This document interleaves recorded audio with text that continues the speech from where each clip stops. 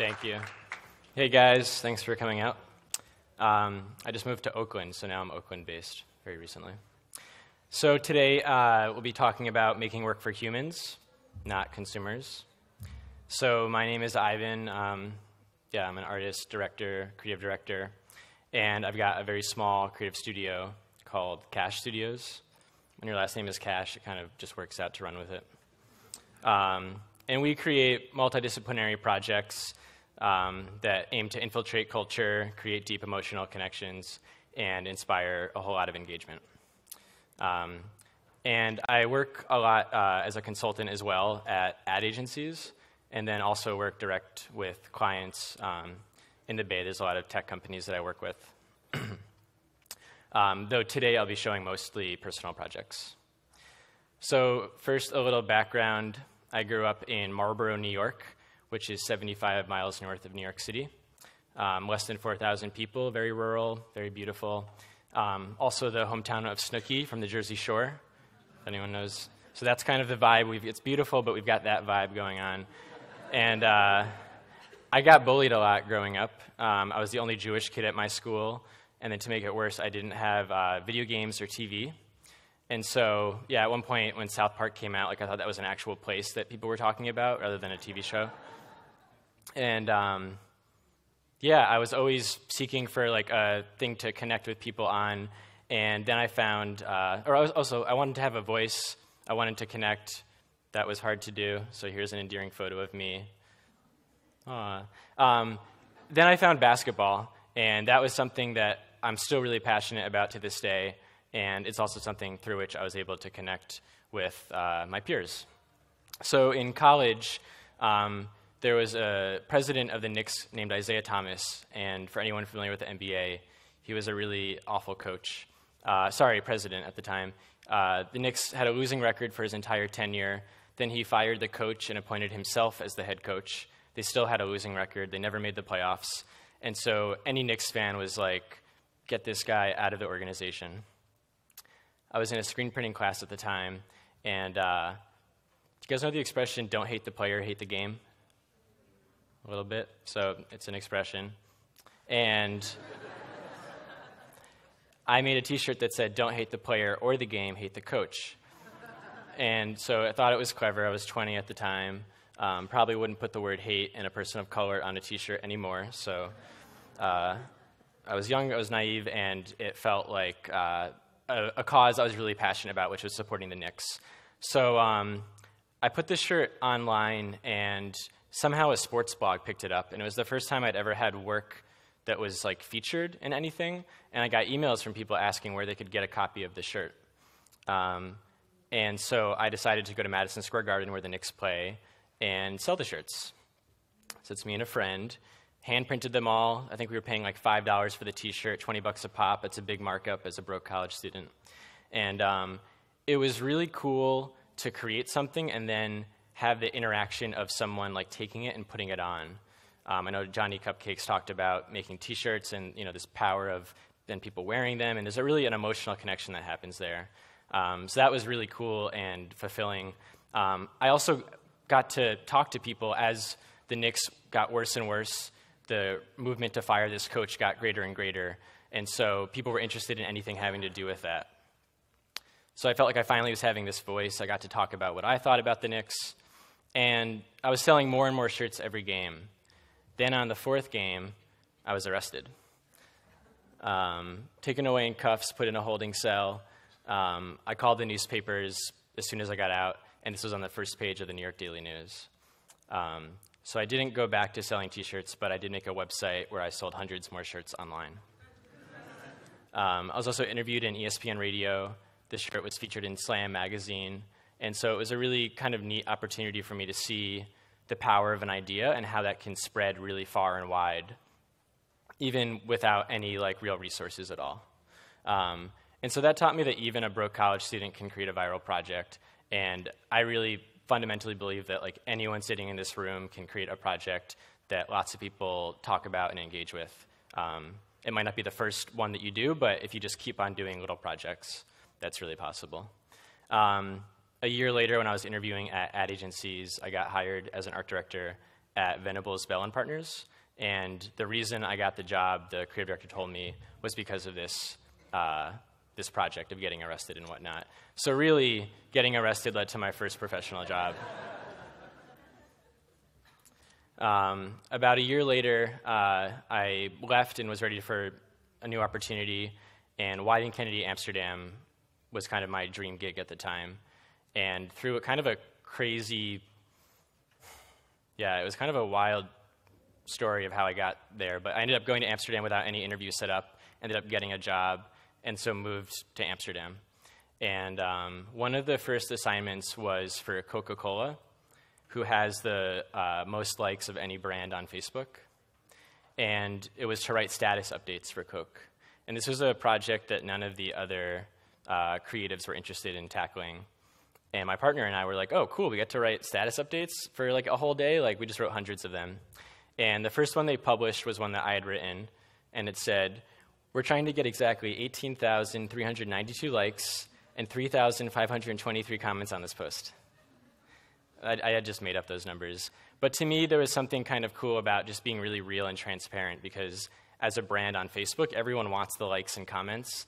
They were just kind of owning it. So what do you think happened?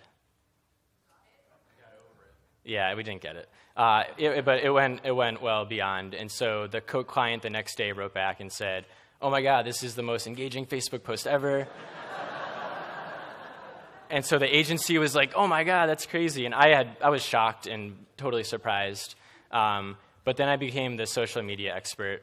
And when Heineken was launching their Facebook campaign, or their campaign through Facebook, I got called upstairs to consult on the wording of their Facebook post, which was like very bizarre. So through that project, my partner and I realized that the people on Coke's Facebook page really wanted to participate, and so we created a self-initiated idea and project that Coke signed off on, which was single-serving websites that you only got to by solving a riddle. So can anyone guess what this website would be?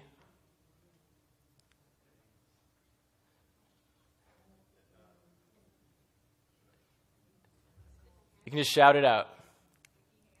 A sticky hand is close. A stretchy hand, right. So this is what happened when you went to a stretchyhand.com.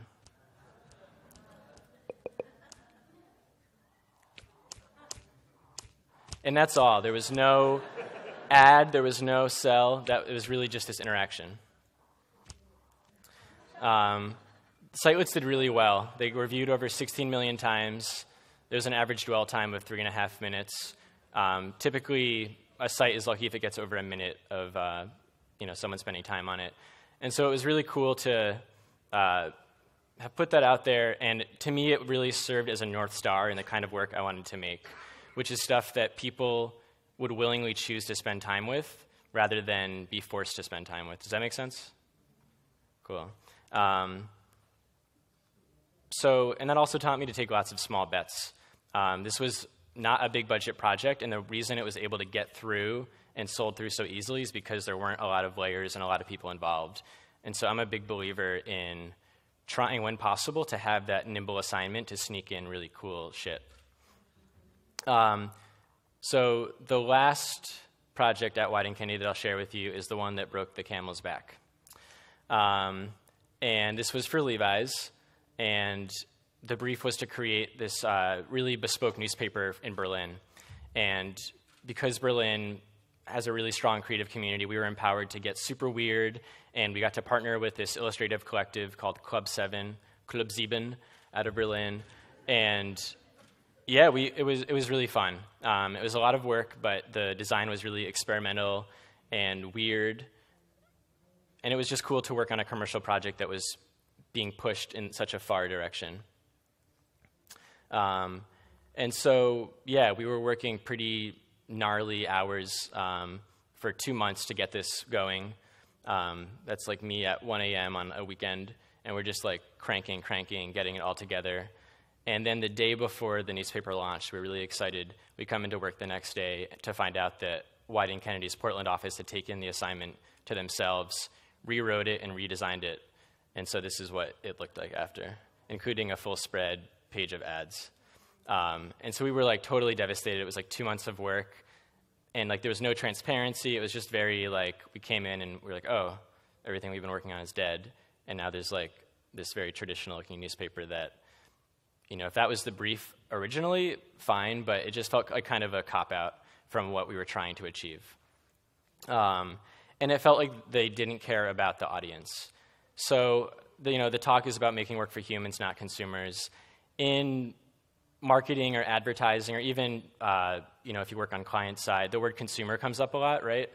I just looked it up, and the definition is a person who purchases goods and services for personal use, a person or thing that eats or uses something. So I find this a little bit antagonizing, and to me it reduces people to nothing more than buying machines.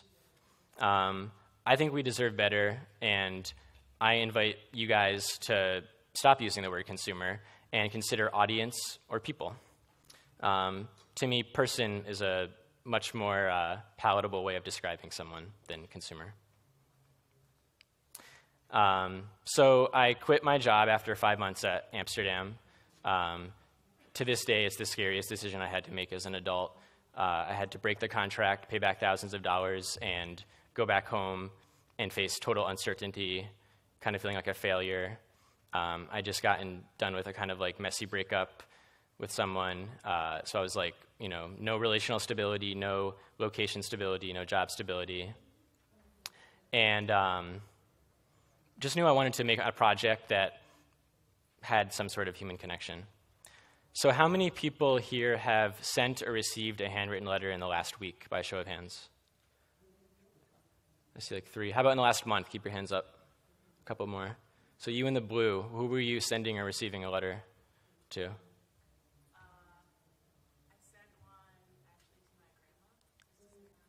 Cool. And how do you think why did you choose to write a letter to your grandma? She has an iPhone, which is not that great. Yeah. And how do you think she felt when she received it? Pretty happy. She actually called me. Yeah, cool. There you go. With her iPhone. Sending or receiving a handwritten letter feels so good. Oh my God. I wanted to take the experience of sending and receiving emails and transform it into receiving a letter. So I created a website called Snail Mail My Email and invited anyone in the world to send me a letter submission with a recipient, with a note and a recipient's address, and I'd then handwrite it and send it out to the person of their choosing, free of charge. I invited people to also include like a doodle request, or a lipstick kiss, or a flower petal, or a spray of perfume to play up the tangible nature of letter writing. And I sent it to some family and friends, and it was cool to sort of be this like almost voyeur transcribing people's letters from one person to another. And that happened for a couple of days, and on the 4th day, Gizmodo picked up the project. And from there, a number of other press outlets picked it up. And so what do you think happened? So I got 1,000 requests on the 4th day without the like time, money, anything to like write that many letters, and had to take the project down for a day. But within that time, this really beautiful thing happened where people reached out from around the world offering their services as letter writers. And that seemed like the only way of moving forward. And so there was all these people I hadn't met, a lot of college students, but also some middle American moms, and people all over the world became letter artists and helped send out these letters to strangers. So I'll show a couple of those now. Andy, while you're hard at work, I am at home making blueberry pancakes while naked. And so the person writing this doesn't know the letter requester and also doesn't know the recipient, right? They're just kind of serving as the middle person. Wherever you go, go with all your heart. And so this is someone that hand-stitched a letter. Letters got sent out all around the world, and therefore were in different languages. This is Czech, French, and Portuguese. And so sometimes the person writing the letter wouldn't actually know the language they were writing in. And so there was a huge variety of letters. This was a 30-day project originally. It's since become a week-long project held once every year. And as to date, we've had over 1,500 volunteers that have sent out over 26,000 letters to 80 countries around the world. And the volunteers pay for all of the postage. So it would not happen if they weren't doing that.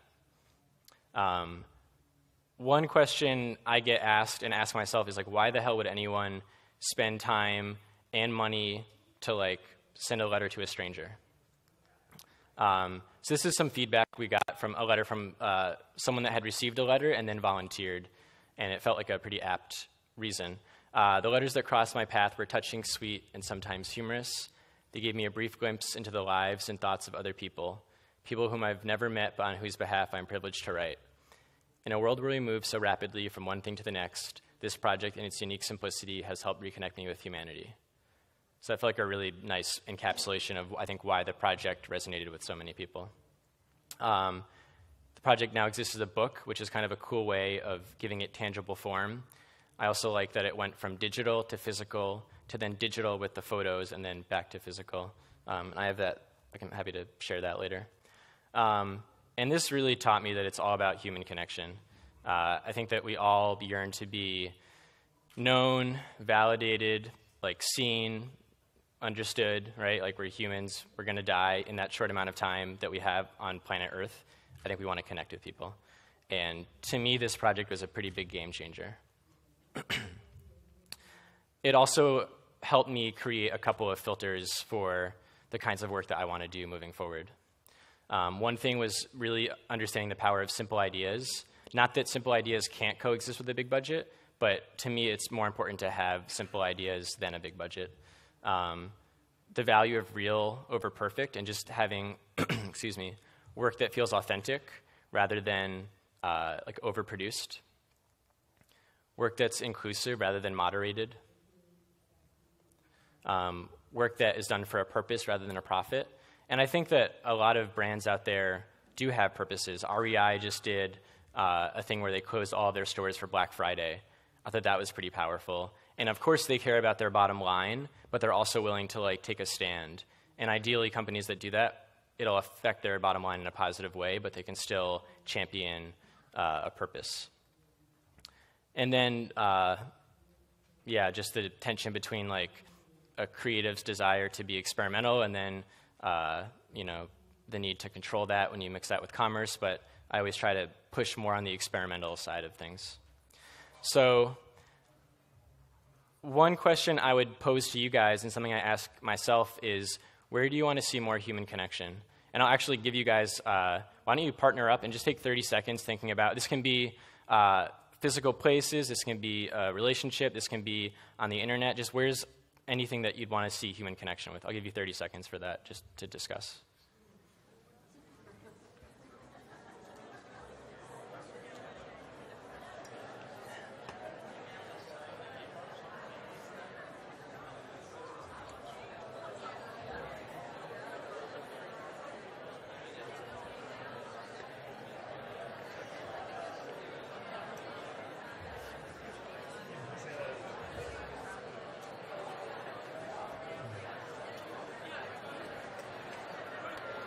All right, if you can hear me, clap once. If you can hear me, clap twice. If you can hear me, clap 3 times. All right. You guys are like a bunch of school children. I'd love to hear a couple of things that came up. You can just shout it out. Yeah. Commuting. Social media. Driving. Wow, that's 3 commuting. School. The washroom. Cool. So I find this is a really good filter in creating projects, and it's something that I'll either intentionally or even just subconsciously think about when I'm considering new work. So I'm going to walk you through 5 personal projects that all kind of come from this way of thinking. No one said airplanes, but to me that's something that is a great opportunity for human connection, where like we're experiencing this miracle of traveling across space in a metal thing, and everyone's miserable, right? And so I was coming back from a wedding in Santa Fe, New Mexico, and had just, you know, it was a very like warm, loving wedding, and then on the plane everyone's like, ah, and I was like, ah. And I was just wondering, is there any room to play with that a little bit? And so I had this idea, what if everyone on the plane sang a song together? and we'll sing Kumbaya together. And then I realized that was ridiculous, and no one would do it. But that same idea led to this notion of what I'm calling the Passenger Project, which is a survey that I've created that I'll hand out on planes and ask passengers to fill out a certain part of the survey and pass it on. So for this first one, it asks people to decorate one empty space based on the surrounding spaces and then pass to the person next to them. And so these are all different, each space is created by a different passenger. So I like this one. It's going from San Francisco to Denver because someone put Go Giants, and then someone else put Go Cards. And so there's a rivalry going on between them. And I just kind of played with this medium, just experimenting. Mark an X where your home is, and mark an X where your dream vacation would be. And so you can see I'm coming from Seattle. But it was neat to see how all over the place people's dream vacations were, including outer space.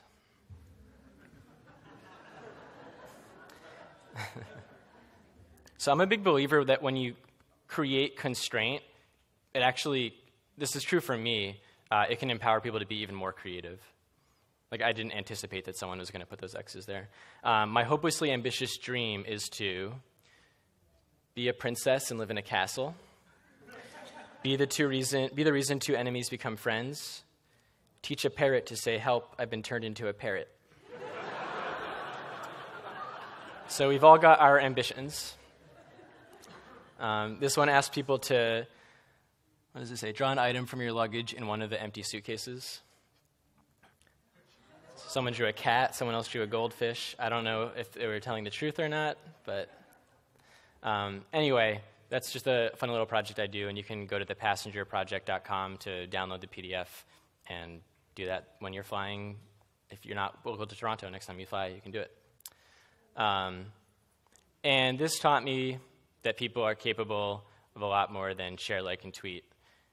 I think that those measurements and also view counts can be really helpful as, like, metrics and benchmarks for success of a project and how it's shared and how it's used. But I also think that if we're only looking at those things, we're falling short to what the potential is.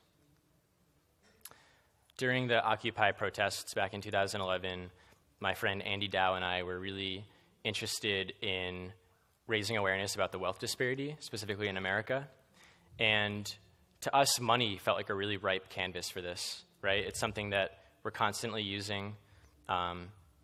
It's circulating naturally, and it's like, it doesn't cost us money to get more. Like, money doesn't cost money.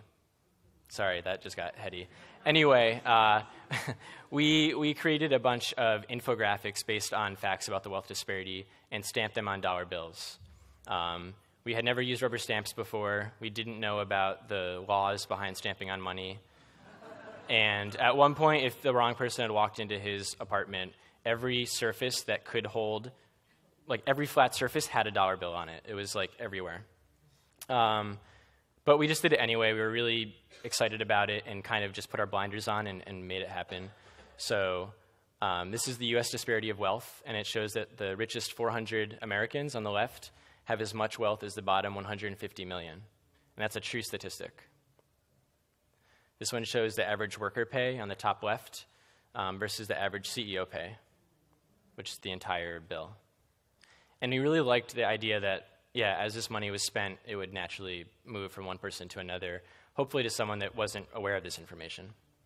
So we also did the share of income growth in America, the U.S. distribution of wealth, and then a more tongue-in-cheek version, future property of the 1%. We took this money to protests. We also stamped people's money. And we also made it so that people could use their home printer to not print money, but print on money.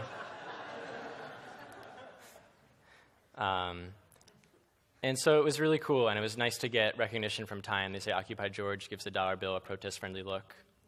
And the Victoria and Albert Museum in London last year commissioned us to do a 5-pound note on Queen Elizabeth. So that was a lot of fun. So at the top 0.1%, you can see that dot in both places has stayed the same.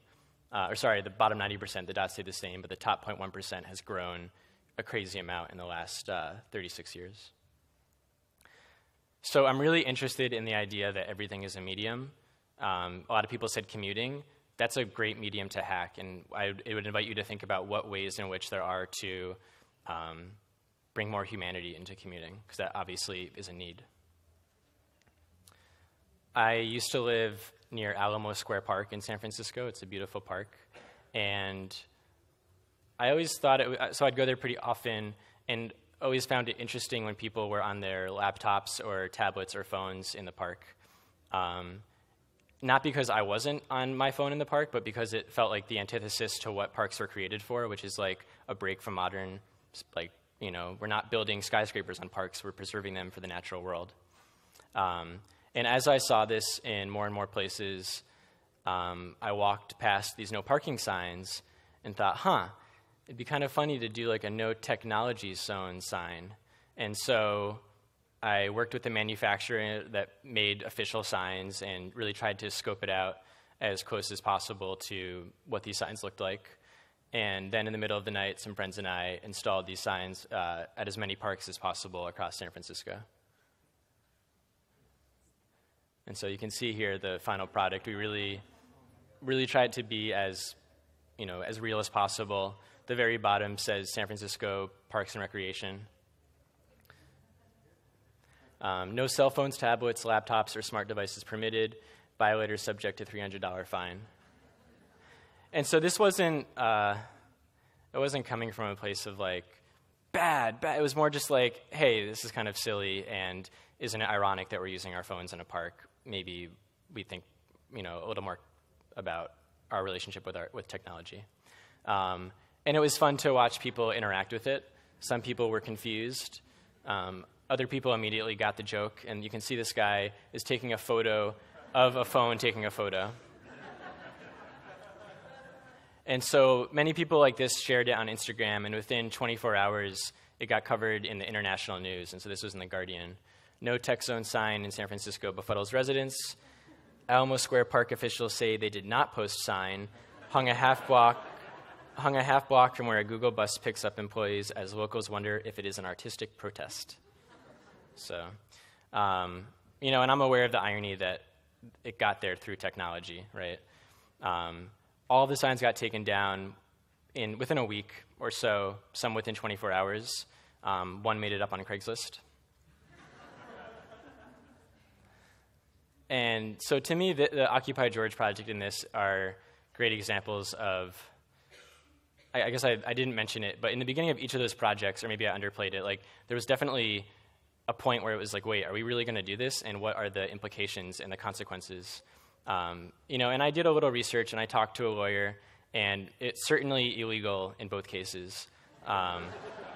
However, it's not like we were removing a stop sign, which could really be bad. And so I really push people to get a little bit out of their comfort zone and to fuck shit up a little bit, and to take risks and break rules. And I think that work really resonates with people. So we're all on our phones all the time, myself included, and I'm fascinated about what's going on behind our phones. So there's like a person over there on their phone, and I'm wondering, like, what are you doing? Are you taking notes? Are you taking photos? Watching to see what other people are saying about your feed. Yeah, cool. So she's on. Yeah, so she's checking it out. So eventually, I got so curious about this that I would just ask people on the street, like, what are you texting about?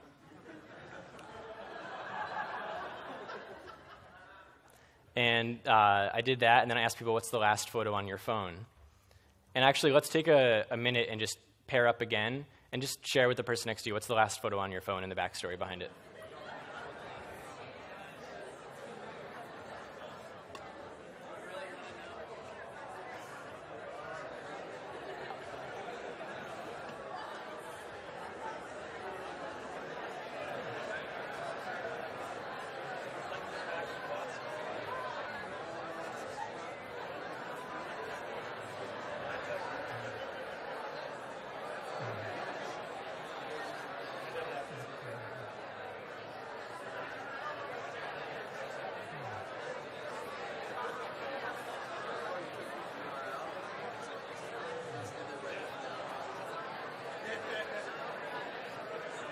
All right, if you can hear me, clap once. If you can hear me, clap twice. If you can hear me, clap 3 times. Thank you. Can someone share something they learned about their partner, with their partner's consent, from that prompt? Yeah. We found a project that we think it might be secretly yours. It's another sign project. There's some crazy, weird sign. Huh. Not me, but interesting. Cool. Anyone else?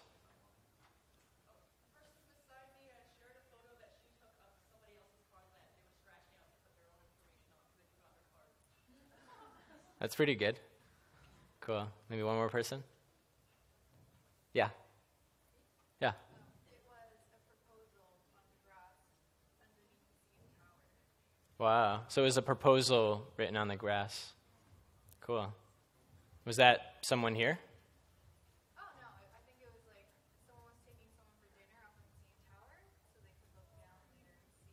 Wow. Man, they're setting all of us else up for failure. Yeah. I'm just, it's endlessly interesting to find out, like, what are we doing on our phones? And so I've asked a lot of different people this. I started in San Francisco, and the film had such a positive reception. I ended up going to LA and doing this, just asking people the same question, what's the last photo? And then creating these little 4 to 5 minute vignettes of the most interesting results. Went to New York, Miami, Alabama, London, Detroit, and Chicago. And I don't have time to play those for you, but they're all available online at thelastphotoproject.com. And I'll just share a couple of results here. So this woman says, "This morning I took a picture of my cat shit."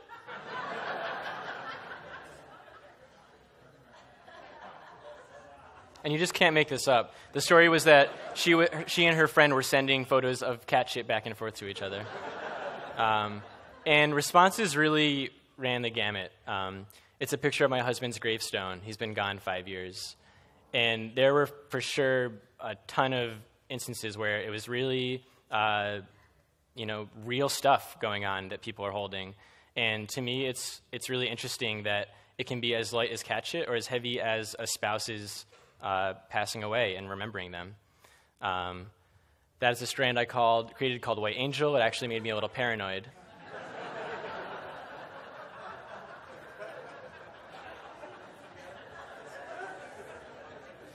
That's me chilling out at the spa with the cucumber water and all that shit. And this guy was actually so interesting that I went back to New York a year after I'd shot that film and made a little day-long documentary about him. He's amazing. If you Google Jassoon, Jazzssoon, really good guy. So this has been watched, the whole series has been watched over 1 million times, and it's been cool to have it be picked up and shared around and recognized, but mostly because it's inspired filmmakers from around the world to reach out and ask if I'd be comfortable with them creating last photo versions in their own respective cities, to which the answer is always yes. And this is a little dated, actually. We have some new ones, but it's been cool in Slovenia, Brazil, Argentina, Germany, Korea, the Netherlands, France. People have done their own last photos, and so if anyone here is inspired to do it, by all means. And you get an excuse to talk to strangers and find out weird shit about their lives. So I believe everything is an experiment, and not only with creative projects, but just in life, I find that's a really helpful way of framing things so that there's never regret. It's just, oh, this is an experiment, didn't work out, I'll try something else. It takes the pressure off of life a little bit. Don't tell my girlfriend that, but that's a Tabor Kalman quote as well, who's a late designer. And the last medium I want to talk about is online. I know someone mentioned that earlier, social media. I think that the internet is a really incredible thing that exists. It's also confusing because it's limitless, and you can spend your whole life on the internet. And so one thing I struggle with is I can connect with a lot of people on the internet, but it's hard to have a deep connection with someone. So it's breadth over depth. So I was working at Facebook as a contractor for a couple months right before they hit 1 billion users, and they wanted to do a project that would sort of celebrate the union of 1 billion people coming together on one network for the first time ever. And during this time, my creative partner, Jeff Greenspan, and I came across an image of a Facebook friend of mine, this guy, Alan, and just really appreciated the humanity and I don't even know how to put words to it, but just seeing this image of Alan evoked an emotion that was more profound than seeing a photo of him. And so from this idea, we came up with this project or concept called Selfless Portraits, which is strangers across the world drawing each other's Facebook profile photos. We shared it with Facebook, and they absolutely loved it. They were like, yes, we need to do this. The only problem is that we're a platform. We don't create content. We just let other people create content. Why don't you approach one of our brand partners? And for sure, they'll want to do it. And so we talked to many big brands that partner with Facebook. Each one loved the idea, was really excited about it, but the same questions kept arising. What if people don't participate? We didn't really know what to say about that. We said, we think they'll participate, but we can't, we don't have a way of proving it to you. What if someone draws an inappropriate picture? For sure, there are going to be some penis drawings out there, like no doubt about it. But we really felt like the good would outweigh the negative. What if someone doesn't like their portrait? And this is trying to think if I should go on this rant or not.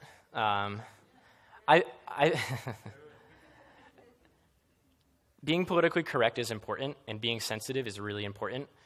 I also think that there are ways in which being so sensitive to having anyone ever be upset that it stops a conversation from happening, and it stops a dialogue or an exchange.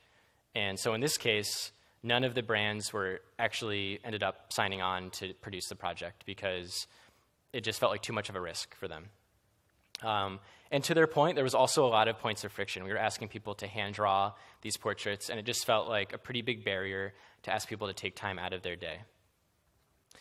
So Jeff and I were so excited about this idea that we were just determined to make it and spent a year self-producing it. We had no budget and partnered with a really amazing interactive company, Rally Interactive, out of Utah.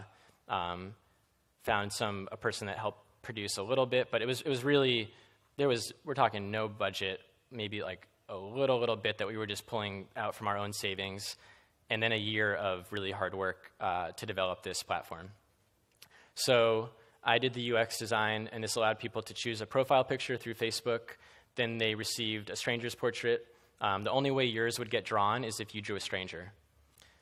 And then you'd submit your drawing. And so I want to share a couple of those with you. And it was cool to see the different mediums that people used, as well as how much time some of these creations took.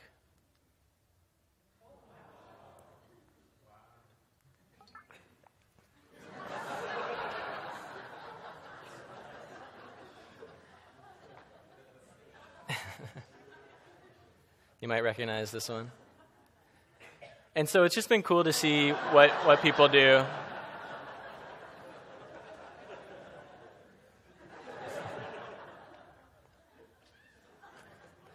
I just like thinking about this like really sweet looking woman on the left receiving the portrait. This was drawn by someone in the Congo. So this is a really cool example where we kind of got creatively hacked, and someone realized that we were stitching together the original photo with the drawing.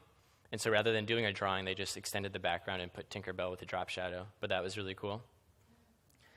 This was a really nice portrait to me because to me it's a visceral connection where someone's like using their body to recognize and make a portrait of this person. So what would be the next step above a drawing on your body? So that's a tattoo artist's sketch. That's a tattoo. And that's Amarildo from Sao Paulo, Brazil on the left, and Joey from California on the right. The two have never met, all in the name of art.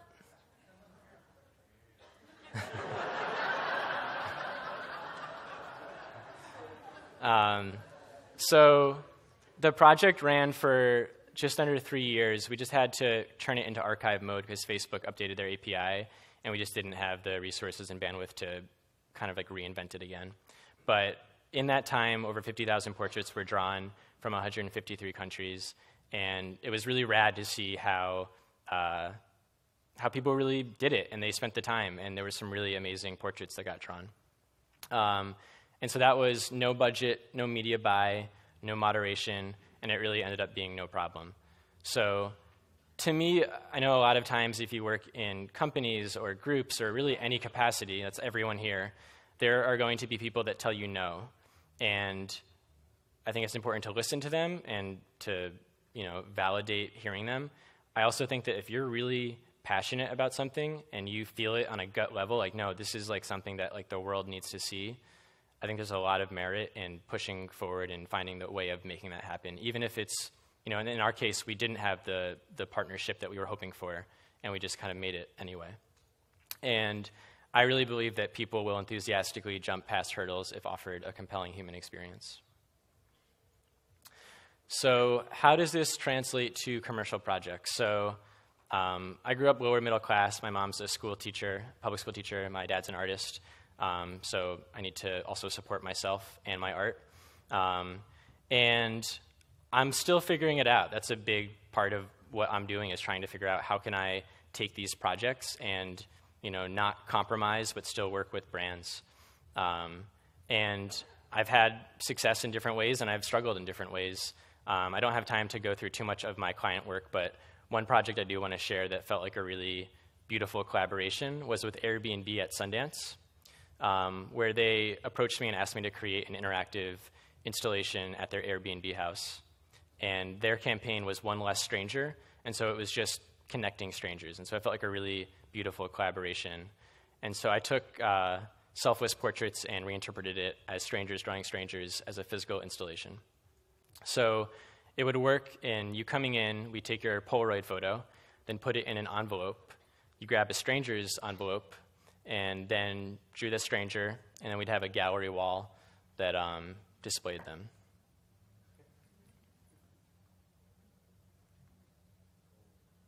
Yeah, it was really neat. It was a lot of fun. She says, I thought I was going to spend a few minutes, and I spent half an hour. It's a reminder that there's other people in the world who we don't know but can connect with so easily. I thought that portrait of him was pretty awesome. Heck yeah, this is going on my wall. So to me, that was a really beautiful collaboration where it felt like the creative didn't have to compromise at all, and Airbnb was really happy as well. So in closing, one question I have for you guys is, what is one common objective across all creative briefs? And you're going to shout it out. Keep going. Let's just shout out a bunch. Getting people to just getting people to join. Getting messages across. Participation. Communication. Interact, participate. Efficiency. It begins with an E. So the word I'm looking for is engage. And at least in my experience, I think everything that you guys are saying is synonymous with engage. But at one point, I realized that all of the briefs that I was working on, whether it was as a consultant or as a director, they all had this word. And so to prove it to you, I scanned some of the more recent briefs that I've had. And sure enough, across all of them, that word exists. Invent new ways of engagement. Engage them. But what does it mean to engage? I looked it up, and it's to interact with, to hold the attention of, to induce to participate, to do or take part in something. And so to me, this is really like saying like to socialize, right? If you're interacting with someone, you're holding their attention, you're participating, you're taking part. And so that to me, that's just a really good reminder that even if a brief says one thing, at least the ones that I'm coming across are really all pointing to this thread of human connection and remembering like, oh, we're all like people. And so I'll leave that thought with you. So thank you for your time. Appreciate it.